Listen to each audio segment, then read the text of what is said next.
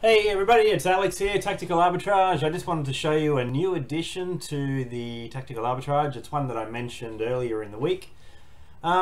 So when you go into settings now, you'll see this Use Local FBA Calculations button on everybody's access. Now, by default it's switched off. Now we were going to switch it on for everybody, but we decided to leave it off by default. For starters, that may change. We might override everybody to switched on once we're a little bit more confident that we're closer to 100% of all calculations being correct.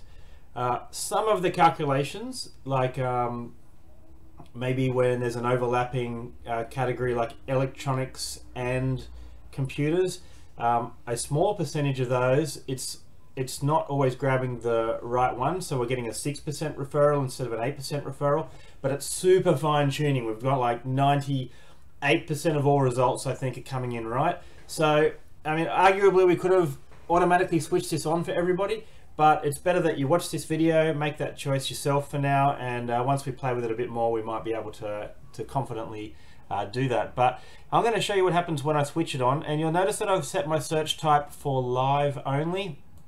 I've done that so that I don't accidentally grab a bunch of people's cache data and you know, change the way that the results will show.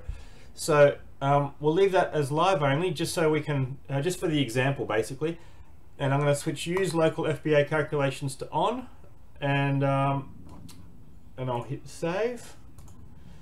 Now if I go target, and we'll just go at toys category, and we'll go from page 1 to page 1, hit submit.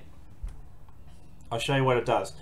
So mine's a developer version, so it's going to show the calculations as well, but you'll see the speed that they're added, because to do the FBA calculation each time does add an extra couple of seconds normally, and now we're not getting that extra couple of seconds because some mathematics is going on in the background, which will give us an accurate FBA calculation almost all the time.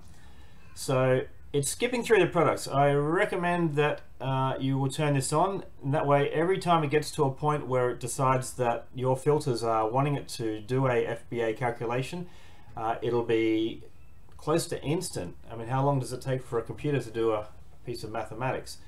So if I want to go to view data here, the reason why we didn't launch this a couple of days ago is because I wanted to launch it with this extra little feature. Everybody likes peace of mind. So if you see this and it's 38% return on investment and you want to pull the trigger on it, but suddenly you think, oh, I used the FBA local calculation, I hope it's right. Well, when you use FBA local, the price here will be blue, and if you hit this little refresh button here, it'll show you in green exactly what Amazon has to say about that return on investment price. So you might only find a few in a list that you actually want to drill into and double check those prices, but you can have that extra peace of mind by clicking the little rotate button, the little refresh button, and getting the right price. So we've worked pretty hard to get this right. I'll try it on a couple of different ones here. That was a large standard size. I'll try a small oversized one, which is a different calculation. Our local FBA calculation saying $6.54, and Amazon's telling us that it's $6.54. So I can pick a few of these at random. $4.50, $4.50.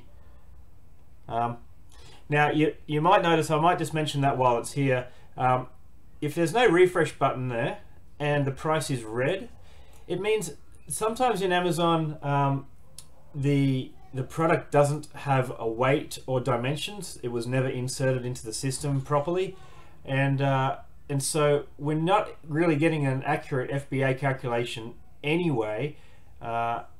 So basically what we've done here is, in an instance where weight is 0 and dimensions are 0, we do get the Amazon calculation as normal. We don't use our local FBA calculation.